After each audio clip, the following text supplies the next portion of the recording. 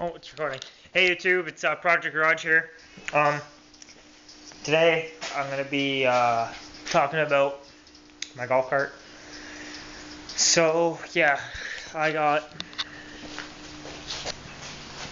the leaf springs all painted in a black undercoat from Rust Check. So I got that. I got those done. Got the shocks done. My dog. I have the rear end done already. Weld the sprocket on it. Run the sprocket up to the motor. Then we're gonna weld a tensioner. So then it'll go around the motor, so to speak, and then tension, and then come back around. So that it doesn't slip off or any shit like that when from the torque. So the golf cart right here, right, there's my golf cart or go-kart I'll be talking about in a minute. Oh, probably a couple other videos after this bad beast is done. So rear end goes obviously in that space, right? And what I was thinking, so that's where the battery sat, right up in there, 6 and 6, right? So I might cut that cross member out, and put the platform in there for the motor. I don't know yet. I want to get the motor first and see. I'm thinking I have to cut that out anyways because it's angle iron. And then get square tubing and weld the square tubing in there. Maybe like a cross or something like that. But then have the rear end sits about like right there, and then you have the pin. And what I'm going to do is maybe weld a piece of bar to that.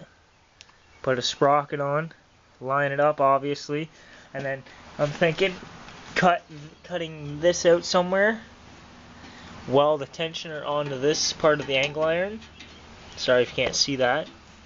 And then as the chain rotates around, it's going to keep tension. It's just like on a bike. On a pedal bike at the back where they have the tensioner. So I got a couple. So besides that, that's for the whole motor. I'm getting a 13 horse. I think it's a Kohler. And I'm pretty sure it's Kohler. Obviously a throttle, gonna get rid of all these wires, getting rid of this. Brakes were shot, cut all the brakes off. Today I'm gonna be working on the body. That guy and the big piece. Also for towing, especially that heavy bitch with all our garbage in it. I made this today. Now let alone, that's not going to be there, stay there. That's getting cut. And this is getting cut smaller. Just because this is about as high as the, might be a little higher because those tires go on it. And this is probably going to get cut down, but that's basically, I already fitted it up. While my girlfriend was here, we both picked it up and we drilled this out so that fits through that one. But what I find is, I don't know if you can see, if we'll be able to see this. Probably not, but it's really, these are like really flexible. So I think once the rear end's in, have the leaf springs on, I'm gonna weld a bar across there to there. On the inside though, so from like here, like somewhere there, to over there. That's what I'm thinking, and that should make it a little more sturdy. And then maybe from that square tubing run like bars, run a bar from in the middle to the square tubing. But I don't know, that's the plan for that. I want to work on the bodies today. I want to get them all sanded. Because we decided to do a matte black golf cart. The body, or the chassis frame, is getting gator guard, which is a bed liner. I'll show you, we have an empty can in the garage. So, it's going to get bed linered. Top to bottom, I want to do that before I put the motor in. Well, I want to get the motor first. Mock up where it's going to go, weld in new pieces. Put the rear end in. Then take off the motor and stuff, and then so we can gator guard the stuff that got welded in, so I don't have to grind down the bed liner and then weld stuff. I tried putting that rust check stuff on here, but I don't like it. So I'm gonna get those in the garage, and it's probably gonna be part of this video. That I was setting this up and getting it ready to get sanded. Well, it's all sanded now, as you can tell. It's just scuffed up a little bit. Get a better shot of it, of both of them. So yeah, that's the plan. I took a rotary gun. This guy. It's the only attachment I could find. And worked along here.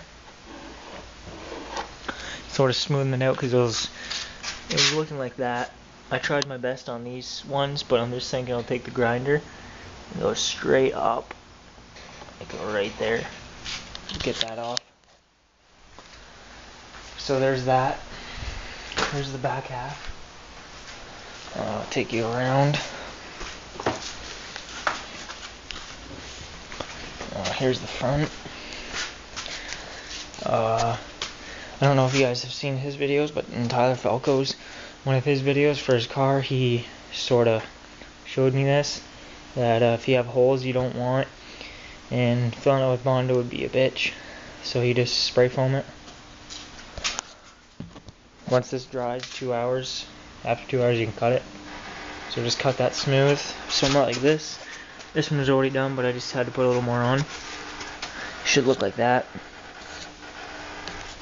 And then I'm going to Bondo it. And I'm going to do it to all these holes.